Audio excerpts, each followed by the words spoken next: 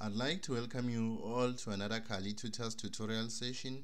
In this tutorial session, I'll demonstrate how to create a cover page for an assignment. We are going to use Microsoft Word, okay? This is mostly, or in most institutions, this is the preferred application, okay?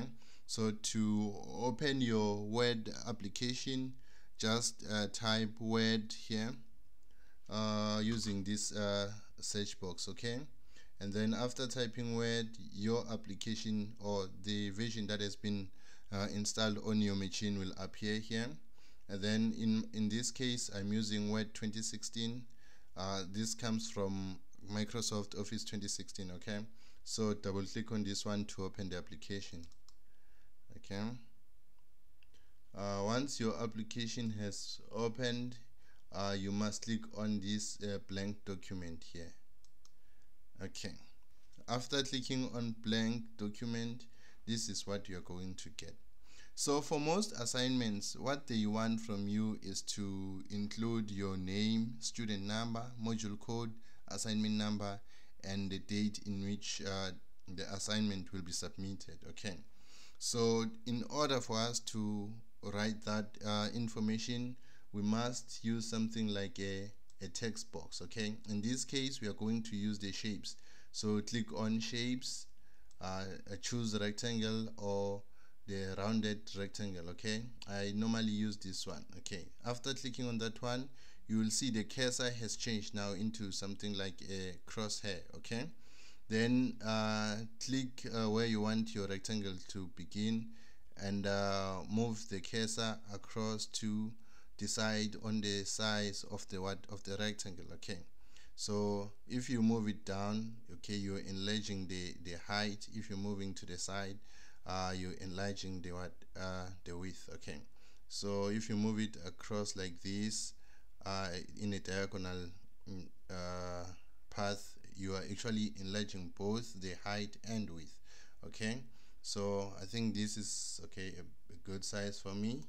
So after creating this rectangle, you can be able to type your information inside here, okay?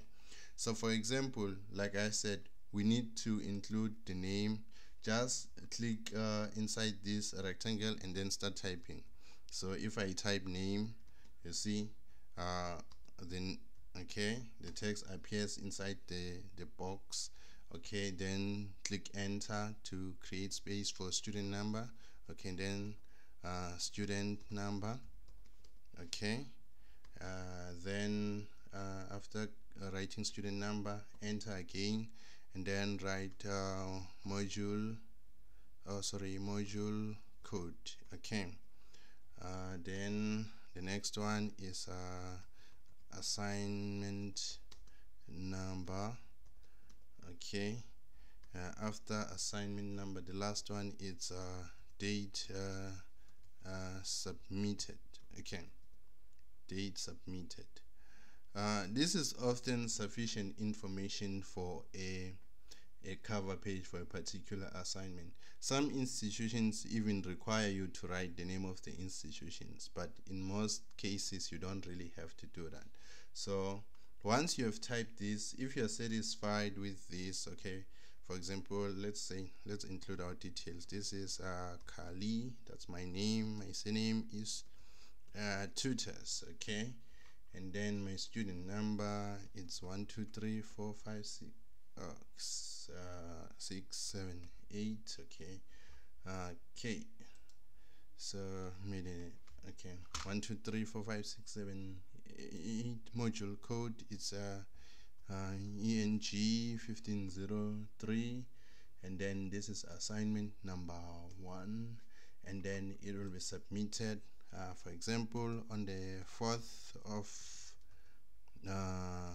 of February 2024, okay? So this is basically all the information that's required here, okay? You can change the font size. If you're not happy with font size 11, you can change that here, okay? You'll first highlight all the text inside the box, and then you can change by choosing a different size here.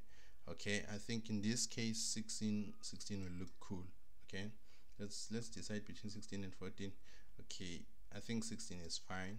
So you need to also center this. Okay, to center your text box or your rectangle, just drag it across like this, like you're moving it horizontal, and then a green line will appear. This green line actually indicates that you have centered your box. Okay, so you can also reduce the size to look at the entire page to see if it's arranged in if you've actually placed it in a suitable position in terms of your vertical alignment. Okay, so in this case I think it is fine. So this is basically all that you must do when you're creating your cover page. Okay, thank you for watching.